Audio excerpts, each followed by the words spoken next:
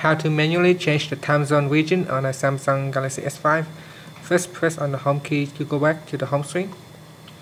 Then go to settings, and under the system section, tap on date and time. And here, make sure you have deselect the automatic time zone checkbox. Once you have done that, then this option will be available. Tap on select time zone and change the time zone to a different time zone that you wanted to. For example, you can choose Sydney, Canberra, and then just pressing on the home key to finish. Thank you for watching this video.